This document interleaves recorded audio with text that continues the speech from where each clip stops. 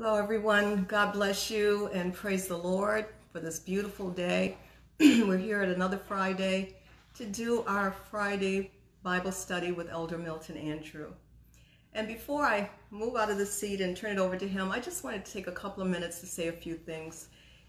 I speak a lot about family because it's very important to me, as I'm sure it is for you as well. The past few lessons, Elder Andrew has talked about being prepared people for a prepared place that God has for us. And it caused me to stop and think about, we talk about being prepared for our eternal place with the Lord. But before we do that, we have to be prepared to make our physical transition. And it just reminded me that so many of us aren't really ready for that. The time is near, things are happening. All we have to do is look around us to know that unexpected consequences happen with decisions that we make this day. And it's not just for any one person this message is for, but it's for our family as well. I want us all to be better prepared to make our transition from this life. We need to talk to our families.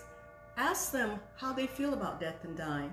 You may get some interesting responses, especially from your young people. They need to know what's expected of them as well. And they need to know something about what your feelings are. You know, when death comes to our door, we're always surprised and we're always ill prepared to do the next step. People ask us, what are we going to do now? Where do they want to be buried? Where do they want to have their possessions placed? And our first response is, well, I'm not sure, or I don't know. Let us take this time and communicate with our families and our loved ones, even if they're not nearby. We know with COVID, we have a lot of restrictions, but guess what? You can get a Zoom number and have a Zoom family meeting. Ask those questions. Find out where they're leaving the papers and where the special place is where you place the folder with all the information. Because things happen quickly and unexpectedly. We had a friend who left us very suddenly. She had not been ill, and it really stunned us. But something was wonderful at that funeral. They had her name listed as the person doing the eulogy. We wondered, how could that be? It turns out they had recorded her doing ministry, and they played her words. We were so happy to see that video. And it made me think about the gentleman by the name of Alvin, who did a wonderful video years ago. He wrote the books. Alex Haley wrote the book on Roots. They turned it into a movie. But what he taught us was that we could go to our family members with a tape recorder, record them telling us about their history. Every family needs someone who has the oral history or a video or something that we can turn to and get information. So now we are in this modern time. We're not using tape recorders, but we have smartphones that we can turn on. We can talk to someone, have it recorded, make a video, do all kinds of exciting things. You young people know how to take this technology and make it work for your families. Get the information from one another, share. Make sure that you are prepared on this side to go to the other side. We want to get our physical presence in order so that when we make our transition to be with the Lord, we won't leave a mess behind us. Every one of us has a story that we can tell. If not immediate family, we know someone who at the time of death, people showed up and showed out. Things were not good and it destroyed the family. We want to avoid that. Take time, talk to your loved ones. Let them know what your feelings are. Find out what they want and be prepared to move to the next phase. Thank you for being patient with me. God bless you. Elder Andrew is going to come and he's going to talk to us this time. We're moving on to the Holy Ghost. The Holy Ghost, a spiritual connection. Thank you.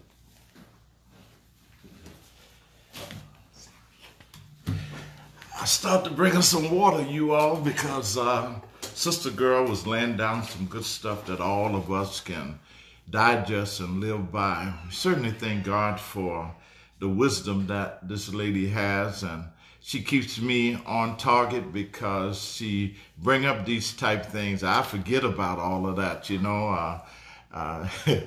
I'm so busy about today that I forget about getting those papers together. But we've all seen how people have, you know, tore up the house trying to find insurance papers and things of that nature. Let's be wise, you guys. Once again, praise the Lord to all of you. We certainly thank God for this privilege once again to come and speak a word of God to the people of God. We thank God for this day, a day that we have not seen before, and we pray that God has a word. Not only are we preparing ourselves for the next life, but we want our loved ones to be saved. We want to be intelligent enough to speak the word of God in a systematic way that they may understand, they may hear and receive. So today we go before God in prayer, asking him for his directions. Father God, in the name of Jesus, help us today, Lord, to be what you've calling us to be. We realize, Lord, coming on here to speak to your people is not about a joke, but it's serious, Lord, because we are talking about life or death. God, help us, Lord, to be that instrument, Lord, that you breathe through today. Let your words be mighty, Lord. Let them enter into hearts that refuse to let it come in, Lord. Break down the door, Lord. Open up the way and speak life unto your hearers. God, we bless you, praise you, and lift you up. In Jesus' name we pray. Praise the Lord, everyone. Once again, we come before you and we just want to talk to you for a few minutes today about the Holy Ghost, our spiritual connection. The Holy Ghost is our spiritual connection. When we look at the last lessons that we were teaching, dealing with eternity, we said about death, that it was 3 different kinds of death. We knew physical death was the separation of one's spirit from one's body. When he goes to the ground, we have a funeral, that's physical death. We realize that his body goes back to dust and his spirit goes to be with the Lord. But today we want to talk about spiritual death and eternal death. Spiritual death is when you are alive and your spirit is separated from the Spirit of God. In other words, you're walking and talking, you're living, and you're doing your thing, but you don't have the Holy Ghost. You don't have the Spirit of Christ. And you know that the Bible says in Romans 8:9, he that has not the Spirit of Christ is none of his. My brothers and sisters, you don't belong to Christ if you don't have his Spirit. That's as simple as I can place it. And if you die without the Spirit of Christ, then you would be in eternal death. And that's eternal separation from our God, our Lord, and our Savior, Jesus Christ. Jesus came here that we may have life. He came with a plan. Not only did he demonstrate his plan, but he chose 12 disciples and he fed them. He poured into them that they may pour into us. And he gave us a plan. I think one of the greatest revelations, my brothers and sisters, that I received is that when I looked and saw that everything that I saw or everything that I see was made by something that I cannot see. In other words, this natural world, the trees, the sun, and the moon, was made by a spiritual world. That leads me to know that the spiritual world is greater than the natural world. In other words, everything that you need doesn't come from the natural world. It comes from the spiritual world. Can't you hear God saying, seek ye first the kingdom of God and his righteousness? The kingdom of God is a spiritual organism. It's the spiritual body of Christ. It's not here. Although we try to make connections here, we try to connect with important people. I know the governor, I know the mayor, I know the pastor, I know the president. And all of these connections are good, but they won't get you where you need to get, where you're trying to go. The connection that you need is a spiritual connection with Christ. Even your enemies does not dwell in the natural. On this earth, your enemies are spiritual. For Ephesians tell us that we wrestle not against flesh and blood, but against principalities, against powers, against rulers and darkness of this world, against spiritual wickedness in high places. Your enemy comes from the spiritual realm. So God, Jesus came to give us a spiritual connection out of the natural into the spiritual. And I'm telling you that if your life consists of just what you see on this earth, then you're a miserable person. If all you have is to live and to die and to say goodbye, holly, holly, and that's it, if you think that's great, you are in serious trouble. But we are looking for a home, another body not made by hands. We're looking for that body, that eternal body, to be with Christ in heaven forever. For the other alternative is to be with your enemy in hell forever. So the Holy Ghost is our spiritual connection. Don't you hear Jesus teaching the apostles, and he said, say, our Father, which art in heaven. Man, our blessings, the source of our blessings is in heaven. While we're trying to please man and trying to get brownie points, my thing is to please God. My thing is to walk upright before God, because he said, no good thing would I withhold from them that do that. My thing is to do what God has asked me to do. That means I'm going to respect my pastor. That means I'm going to respect my wife. That means I'm going to do everything that the Bible asks me to do. That's my spiritual connection. It even shows us in our finance. Man, when I wasn't saved, man, I wasn't giving my money to the church. But in the spiritual realm, God says that he that giveth bountifully shall reap bountifully. There's a sowing and reaping principle of God that you can't find in the natural. It's all in the spiritual. We do things because we have the spiritual connection with God. The Bible says, let this mind be in you that was also in Christ Jesus. When you get Christ, the Holy Ghost in you, you begin to think like Christ. You begin to see like Christ. And you begin to act like Christ. The Holy Ghost is our spiritual connection. Now, when I was looking at this lesson, my brothers and sisters, I saw that the Spirit of promise, which is the Holy Ghost, is mentioned so many times. I'm wondering how anybody who calls themselves a child of God can walk around here without the Spirit of God. How anyone can deny the authenticity of what the word is saying about the Holy Ghost. Listen to this. The Spirit of promise, the Holy Ghost was promised in the Old Testament and in the New Testament. You remember the scripture, Job 2:28, that says, in the last days, I'm going to pour out my Spirit upon all flesh.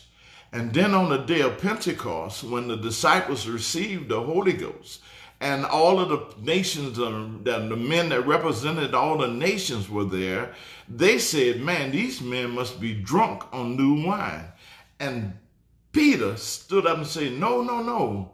This is that was prophesied by the prophet Joel, that in the last days, I'm going to pour out my Spirit upon all flesh. Man, this was promised.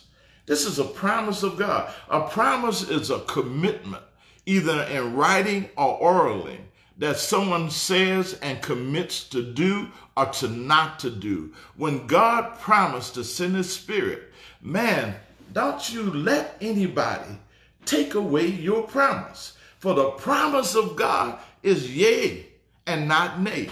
So God said, I promise to send you my Spirit. Glory be to God. What Spirit? The same Spirit that said in Genesis 1:1, in the beginning, God says, let there be. And guess what? There was. For the word of God goes forth, and it cannot return unto him void. Whatever God says, it has to come. So God says, I promise you, I'm going to send you my Spirit. We see also in Isaiah 28, Isaiah said, with stammering lips and other tongues would I speak to this people. Well, then in the book of Corinthians, Paul stands up and he was telling the people about spiritual gifts, particularly speaking in tongues in the church. And he said, look, with stammering lips and other tongues would I speak to my people, and yet would they not hear me. My brothers and sisters, God is speaking. God is sending signs and wonders. If everything that the Bible tells you about the Holy Ghost isn't enough to get you to say, Lord, help me make sure that I understand this, because without the Spirit of Christ, you're none of his. And then you look at the Gospels in Matthew 3:11, he says, when Jesus comes, he shall baptize you with the Holy Ghost. Mark 1:8, he shall baptize you with the Holy Ghost. Luke 3:16, when Jesus comes, he shall baptize you with the Holy Ghost and with fire. And John 1:33 says, Jesus is him that was baptized with the Holy Ghost. Here are the Gospels, you all, the power of God unto salvation, and all of them prophesied about the Holy Ghost coming. So you need to be looking for this Holy Ghost. You need to be making sure that you have this Holy Ghost. My God and my God. Nothing else. Tongue, speaking and giving to the poor. All of these things are good. But you got to have the equipment, because God is about to take you into space, and you need a space suit to go through one atmosphere to another, to go to that place they call heaven. When Jesus came, look what Jesus said in John 14:26. He said, but the Comforter, which is the Holy Ghost, whom the Father will send in my name. This is a promise, you all. He shall teach you all things and bring all things to your remembrance, whatever I have said to you. The Holy Ghost. Then Jesus said in John 15:26, he said, but when the Comforter is come, whom I will send unto you from the Father, that's the promise, even the Spirit of truth, glory be to God, which proceeded from the Father, he shall testify of me. And then he said in John 16:7, nevertheless, I tell you the truth, it's expedient, it's important that I go. Jesus is saying, for you that I go away, for if I go not away, the Comforter will not come unto you. But if I depart, I will send him unto you. My brothers and my sisters, it was more important for Jesus to leave and the Comforter to come than Jesus to stay and the Holy Ghost not come. Why? When Jesus was on the earth, he only dealt with those people that was in his atmosphere, his environment. But when Jesus left and came back and sent the Holy Ghost can now deal in every child of God, whether it's in America, whether it's in Africa. He's all over the place, because now as a spirit, he can be in more places than one. It's expedient that I go.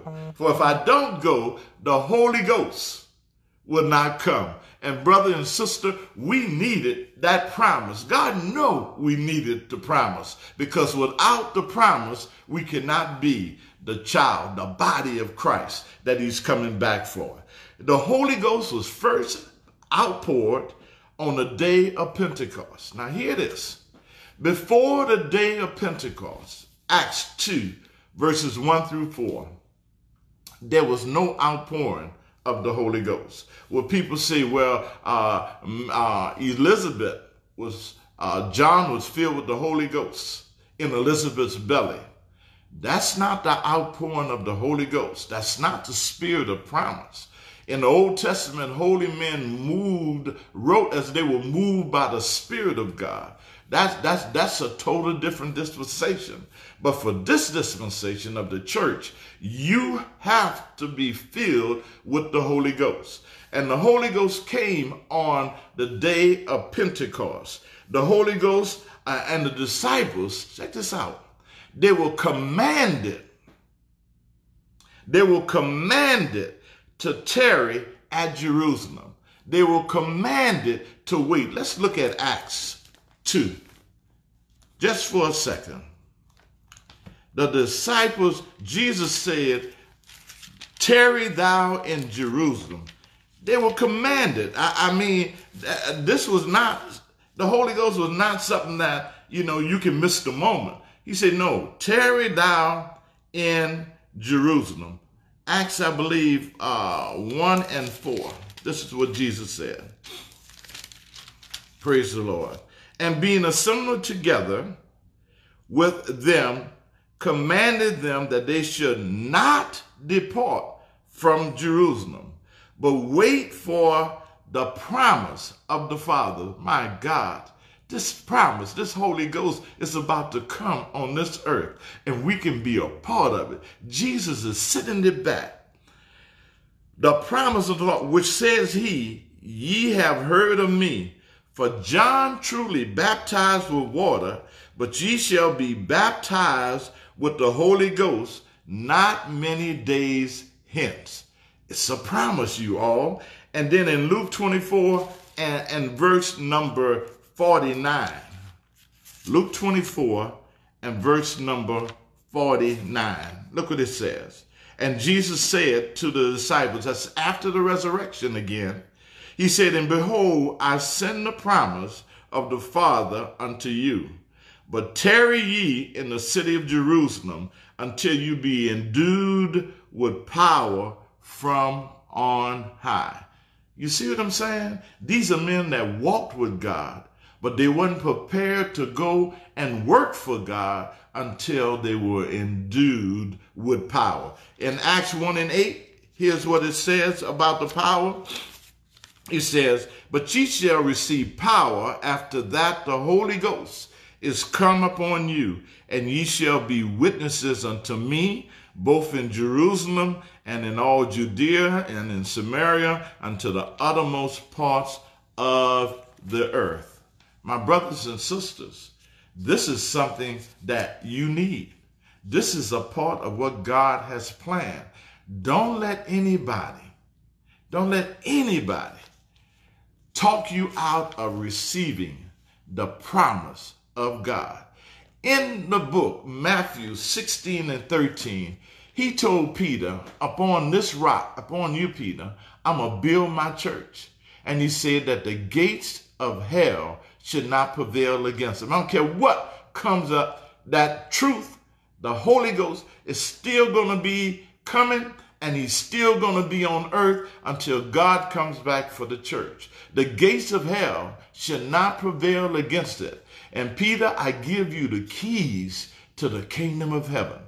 And in the book of Acts, Peter took those keys and he gave them to the people. And he said that they had to repent, they had to be baptized in the name of Jesus for the remission of their sins, and they had to receive the gift of the Holy Ghost. In Acts 2 and 39, here's what he said. After he told them that, he said this. He said, for the promise is unto you and to your children and to all of them that are far off, even as many as the Lord our God shall call.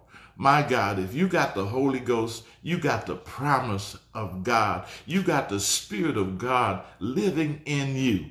My God, you think differently from the world. You act differently from the world. You can tell the tree by the fruit. If you opening up your mouth and cussing, if you found every night in a club, if you fornicating, committing adultery, if you getting high, you can't be doing that with the Spirit of Christ, because now you got a spirit that's leading you into all truth and to all righteousness. So my brothers and sisters, it is so important that you all hear this and be prepared to share this, because people need to know that if they don't have this spirit, they have another spirit, and only this spirit is going to be able to take them from earth to glory. My brothers and sisters, this demon that we are dealing with, he is sly, he is deceptive. He has convinced the world that the Holy Ghost is nothing, that you don't need it. He has convinced the world that the evidence and the signs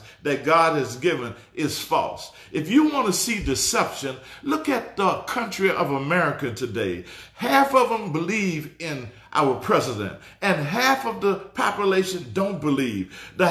One of these halves are deceived, but each one of these halves will fight you down to the ground to prove that they are right about their convictions about this man.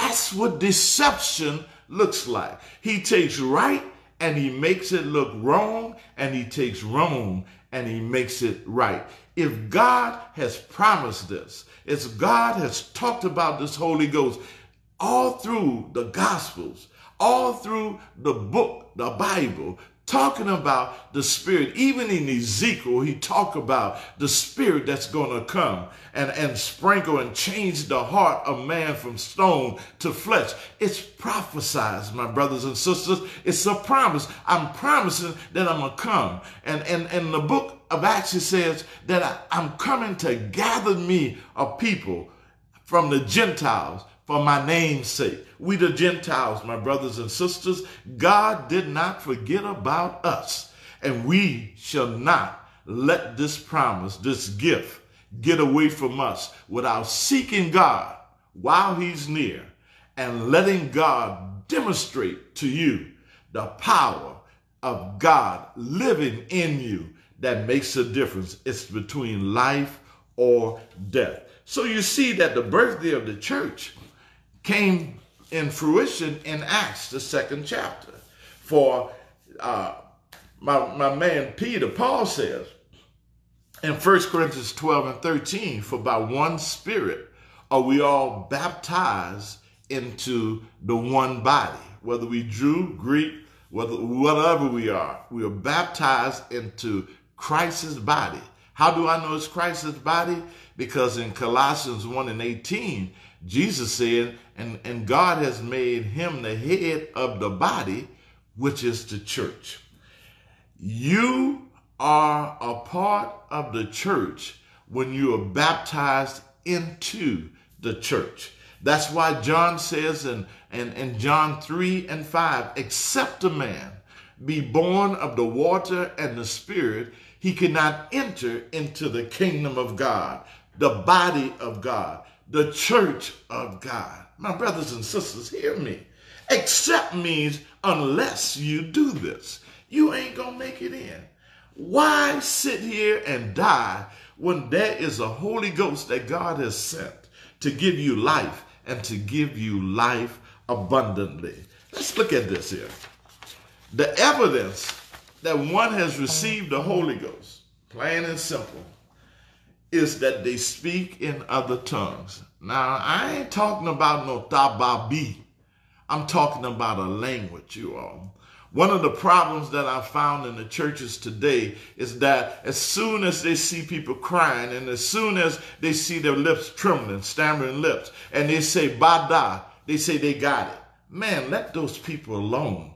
Let the Holy Ghost have his way. Don't pull them off the altar. Let them stay there until they speak another language. My brothers and sisters, it sounds crazy, but the things of God, God has took the foolishness of the cross to confound the wise. You got to be dumb to follow Christ. Because if you're smart, you're going to be smarter than Christ. I always want my wisdom to be under the wisdom of God. And if God said it, that settles it.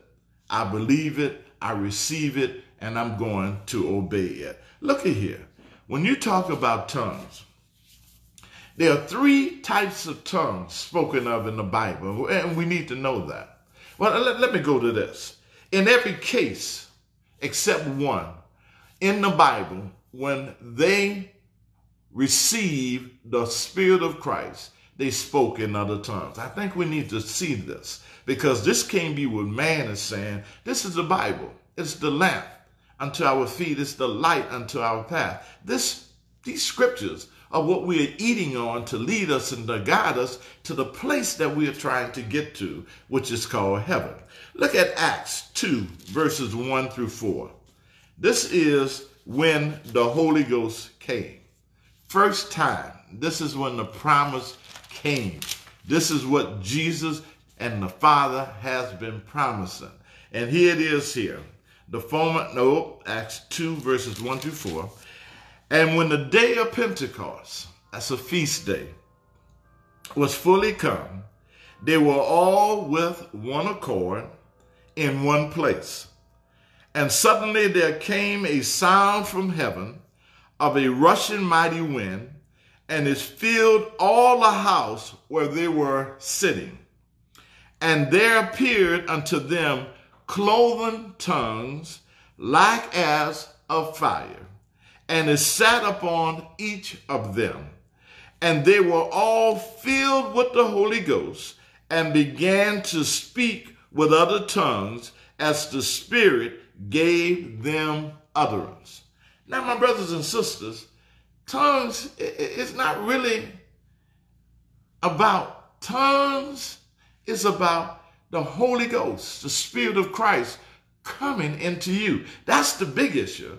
And God is saying, when I come into you, I'm going to give you a sign by speaking out of you in a different language. No one can tame and control the tongue of a man. No, not even man. But in the instant that God comes into you, he breaks that. He breaks that principle of the universe, and he begins to take over your tongue and speak in another language. That's one sign. The other sign is the joy. My brothers and sisters, I've been high on marijuana. I've been high on Cavassier. I've been high on weed. But the high from receiving the gift of the Holy Ghost, God coming into me, is like nothing that I can describe. It's so real. It's so genuine. You're so happy. The whole purpose of your whole life has come into your face. This is what I've been living for. To be reconnected to Christ. To wit that God was in Christ, reconciling the world back to himself. Man, I came back to God. My God, God and I are one. Lord Jesus, that's what the Holy Ghost brings. He brings power now. He don't just give you the Holy Ghost to run and shout, but he gives it to you to witness, y'all. He wants witnesses. And you witness more than just going out on the street corner with a megaphone. You witness with your life. Your family should see that there's a change. Your neighbors should see that there's something different. You can't get the Holy Ghost and be the same, my brothers and my sisters. It's a difference. My sisters, and when I went home with the Holy Ghost to tell my mama and my sisters about this gift, they were looking at me and saying, man, I heard him talking to him. He done changed. He used to be angry all the time, and you'd be scared to be around him. Now he is a different person. Old things pass away, and behold, all things are become new.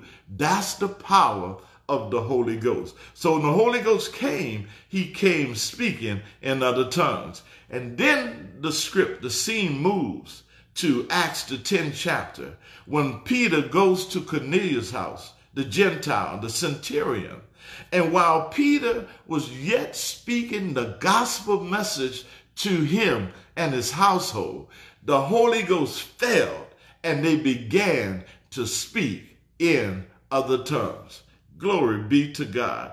And then he takes the scene to Acts the 19th chapter, to the disciples of John the Baptist in Ephesus, the Ephesians. And he asked them, he said, have you all received the Holy Ghost since ye believed? And they said, man, we have not even heard that there is a Holy Ghost. He said, well, what baptism you was baptized in? He said, we're baptized in John baptism, baptism unto repentance. He said, John only told you about that to prepare you for the Christ to come, who will prepare you for the Spirit of promise to come. And that's what's happening with us, hon. We got a lot of people who believe in Jesus Christ. We got a lot of people who love the Lord, you all. I know them. I got some in my family. I got friends who love the Lord. They love him. But nobody has told them about the Holy Ghost. Nobody has told them about a baptism in the name of Jesus. Nobody have told them about the necessity of repentance. Nobody have told them about how important it is to live holy. And because they have not heard it, they have not acted on it. So they say, well, we have not even heard about it. And that's why we, children of God, who God has filled with the Holy Ghost, we have to become witnesses. We talk about everything in our programs and in our churches, and we yet to tell people that they need to be born again. What kind of mess is that? To get the whole world. I done taught you how to get a new car. I've taught you how to get a new house. I've taught you how to do X, Y, and Z. But I've never told you how to be born again. My God, I got the answer to God on that. But this old country preacher, I'm going to tell you, whether you tell somebody else, I can't say. But I'm going to tell you, you need this Holy Ghost. It is your connection, a spiritual connection with God himself. So we see that every time the Holy Ghost came, they came speaking in other tongues. And the thing that you need to know, that in the Bible, there are 3 times. And if I teach you the gift of the Spirit, I'm going to teach you and talk to you about the gift of tongues. But there's 3 kinds of speaking in tongues found in the Bible. There is tongues to enter the church, Acts 1, Acts 2 verses 1 through 4. That's how you enter the church. By one Spirit are we baptized into one body, which is the church. So you speak in tongues when you get the Holy Ghost. Now, I need to tell you, and I don't want to confuse you, that you can speak in tongues one time and never speak again. That's the requirement, is to speak in tongues as evidence that you've got the Holy Ghost. But there's another tongue that comes from the Spirit. It's called the gift of the Spirit. Once a person have the gift of the Holy Ghost, once you have the Holy Ghost brings 9 different gifts, and they are called the gifts of the Spirit. With the Holy Ghost, you can either have the gift of wisdom, the gift of knowledge, the gift of healing, the gift of faith, or you can have the gift of tongues. The gift of tongues is not given to everybody, but it's given to as the Spirit of God see fit. But it can be given to everybody that wants it. It can be given by you praying to God for it. For the gift of tongues is a tongue that you use to pray. Another tongue is a tongue that you pray with. Paul says that he that's speaking in another tongue prays to God, for no man understands it. And he edifies himself, building yourself up in the Holy Ghost. You can pray in tongues. And man, it's a wonderful experience, because sometimes I don't talk in English. I just get into the Spirit and I begin to pray.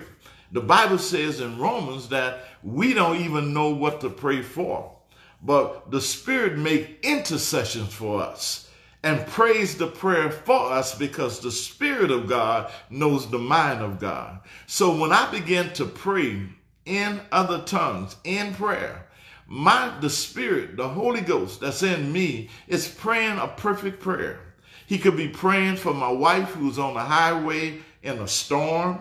He could be praying for my kids who are in danger in Texas and in Michigan.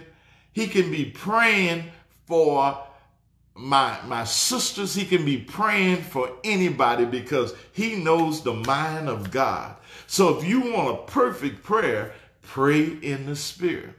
And then the third way that the tongues were used, they were used to prophesy, to pray, to speak in the church. And this is when Paul went into the church and corrected them because they were preaching in tongues, they were praying in tongues. And Paul said, look, in the church, it is better that you speak, you prophesy than to speak in tongues. In other words, if you prophesy, that means if you preach, if you talk about the goodness of God, if you preach the Bible, people would understand what you're saying and they would be edified. And everything that you do in the church has to be done for the edification of the members in the church. So when you come in the church, you come speaking in English and talking about the goodness of God. You can't come speaking in tongues unless somebody in the church has the gift to interpret your tongues so that the meaning, the message that God is sending, everybody would hear and everybody would grow from. So the tongues come speaking in other tongues, but you also can have a gift of the Spirit that gives you a prayer language, that gives you a language that you may want to prophesy with, coupled with interpretation. The baptism of the Holy Ghost identifies us with Christ's resurrection. Remember, Christ died, he was buried, and he was resurrected. When we repent, it is a form of death. We turn away from ourselves and we turn unto God. We turn away from this world and we say we want it in the next. We want to live according to the spiritual world, the things of God. And then after a man dies, he should be buried. So when we are buried in water, in the name of Jesus Christ, he takes away our sins. And remember, we're emulating his death, his burial. And as Christ was resurrected from the grave, you and I are resurrected from our dead life to the newness of life. That born again experience, that walking now with eyes that you can see and ears that you can hear what the Spirit of the Lord is doing and what he is saying unto you, the church. So the Holy Ghost is a type of Christ's resurrection. The Bible says in Romans 6:5, we shall also be in the likeness of his resurrection. Not only when we die, but also while we're alive. We've been born again. We've been resurrected. Old man is gone and a new man comes up. Man, I'm so glad that I've been born again. I'm so glad that I got the Holy Ghost. I just sometimes just sit and shake my legs because when I look around, I see dead men walking. I see people who are spiritually dead because they don't have this gift. And I'm sorry for them, but it makes me happy for me because I was blind one day and Jesus came through Portia and began to speak to me about the power of the Holy Ghost, that I had to be born again. And I'm so glad that God gave me ears to hear. Man, if God don't give you ears to hear, all of this stuff rolls off your back like it's not in the Bible. It's that I'm not talking out of the Bible. I'm talking out of my head. Man, if you will listen, you will never regret seeking God for the gift of the Holy Ghost. For the gift of the Holy Ghost is a matter of life and or death. So you see that we are identified with Christ in his resurrection. And the Holy Ghost, who is the Holy Ghost? Well, God is a spirit. He's a Holy Spirit. The Holy Ghost is God. For those of you who don't know, Jesus is God. And when Jesus died, you know, in the old days, when I was small, they used to talk about Uncle Joe dying and his spirit comes back. And they used to say, that's the ghost of Uncle Joe. Well, the spirit of Christ is the spirit.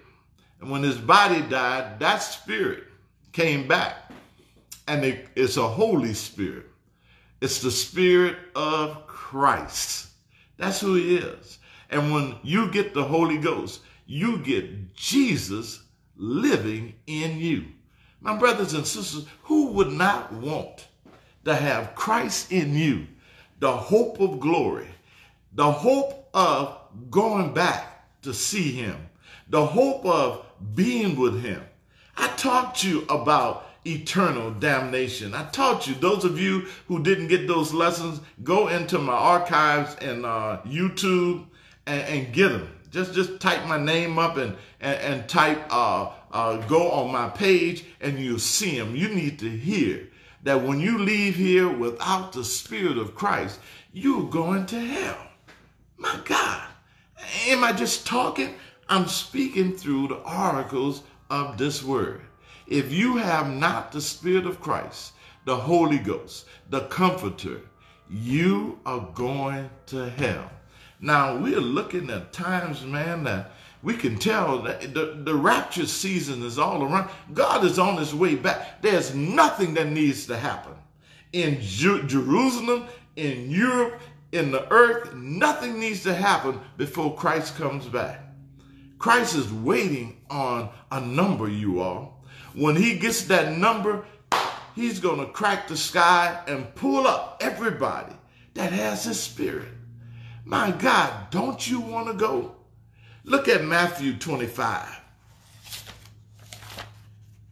In the book of Matthew, verse number 25. Chapter 25, verse number 1. Then shall the kingdom of heaven be likened unto 10 virgins. I call it church folk.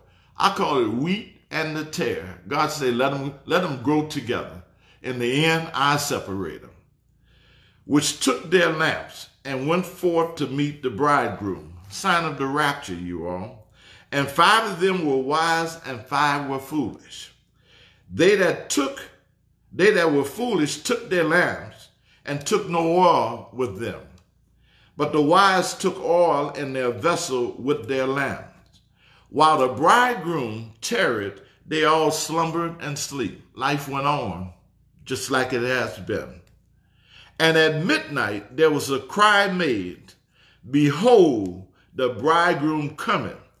Go ye out to meet him at a time that you think it not. He's coming. He's coming as a thief in the night. Now, you know, if you knew what time the thief was coming, you'd be at the door waiting. But God is saying, live your life as if you're waiting to catch a thief coming into your house in the night. Then all those virgins arose and trimmed their lamps. And the foolish said unto the wise, Give us of your oil, for our lamps are gone out. But the wise answered, saying, Not so, lest there be not enough for us and you, but go ye rather to them that sell and buy for yourselves. When God shut that door, it's closed, you all. And while they went to buy, the bridegroom came, and they that were ready went in with him to the marriage, and the door was shut. Afterwards came also the other virgins, saying, Lord, Lord, open to us. But he answered and said, Verily, I say unto you, I know you not. My God. You mean to tell me you're going to be in a church for all of your life and have to hear that message? Jesus saying to you, the door is shut and I know you not, because you don't have the Spirit of Christ in you. And any man that have not the Spirit of Christ, Jesus said, is none of his. Romans 8 and 9. I'm just about finished, you all. In Romans 8 and 9, it says this. But ye are not in the flesh, but in the Spirit. If so be that the Spirit of God dwell in you. Now, if any man have not the Spirit of Christ, I just want you to know this came out of the Bible, y'all. He is none of his. And if Christ be in you, the body is dead because of sin, but the Spirit is life because of righteousness. But if the Spirit of him raised up Jesus from the dead dwells in you, he that raised up Christ from the dead shall also quicken your mortal bodies by his Spirit that dwelleth in you. My brothers and my sisters, that's your spacesuit. The Holy Ghost is your space suit. Without him, there is not going to be any quickening.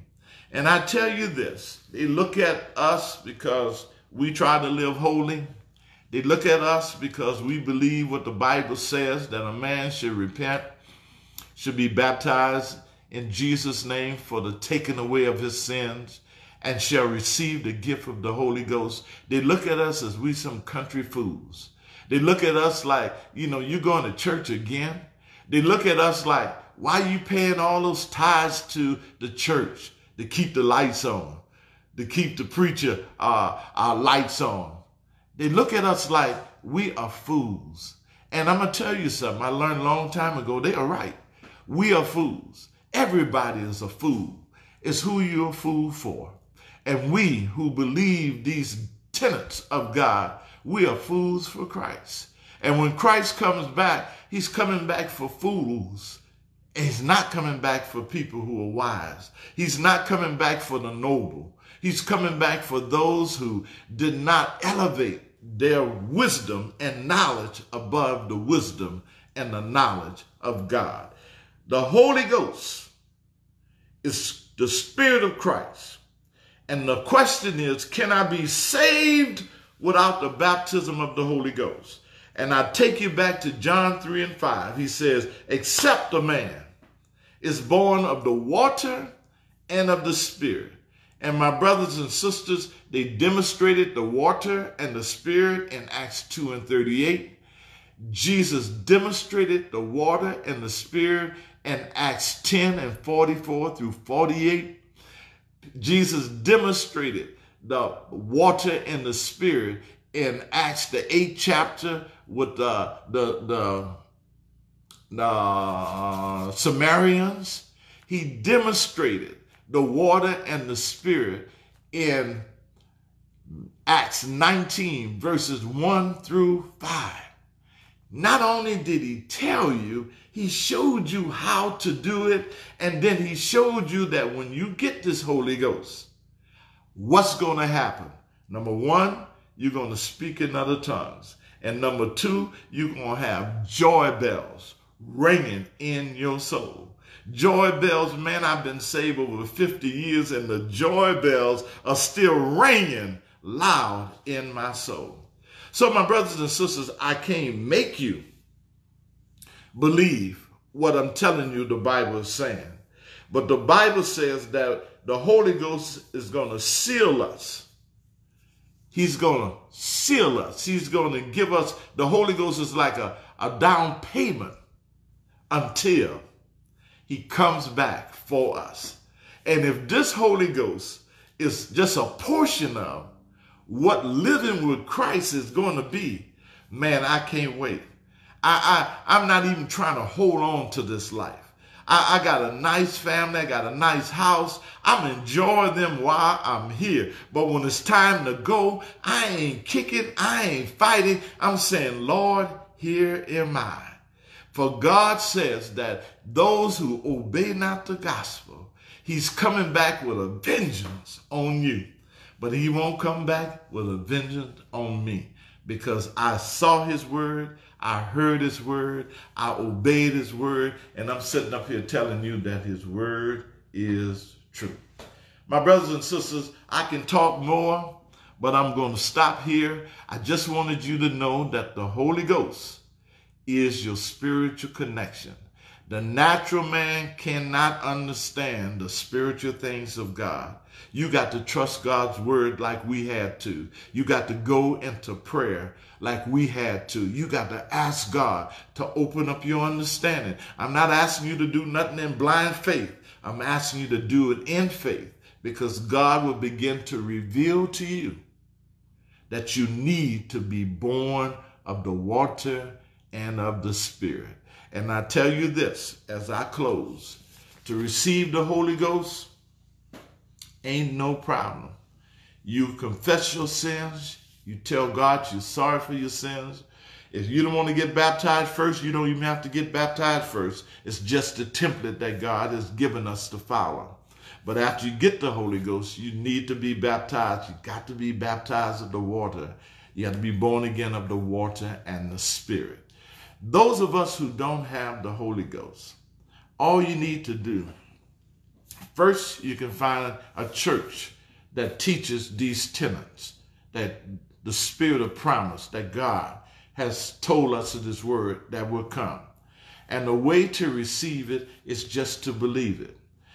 Some of us in the old church, we had to tarry. We had to say hallelujah, hallelujah, hallelujah, until God changed our tongues and began to speak through us. Some of us will read Acts 2:38, just what God said, and look up to God and open up their mouths, and God will fill you with the Holy Ghost, with the evidence of speaking in other tongues. Some of us will take a man of God laying hands on you and pronouncing you to receive the gift of the Holy Ghost, and you can receive it. I went into my bedroom and I talked to God like I'm talking to you. And I asked God, I said, God, if there is a Holy Ghost speaking in other tongues and I needed to be saved, fill me. And I don't want to spend all day in here trying to get it. And man, I said hallelujah a couple of times. And when I opened up my eyes again, I was under the bed speaking in another language. This thing is real. It is true. It is necessary, and it's for you. My brothers and sisters, take this message. Bring it to your families. You can't make people believe, but you got the Spirit of God. They are not listening to you. Don't think that you don't have the words to say because you're correct. You don't. But you got the Spirit of God in you that will speak through you and open up their hearts that they too can be some of these foolish people living and walking around here being fools for God. God bless you all. Keep praying for us in the name of Jesus. Precious Father God, we thank you for your visitation.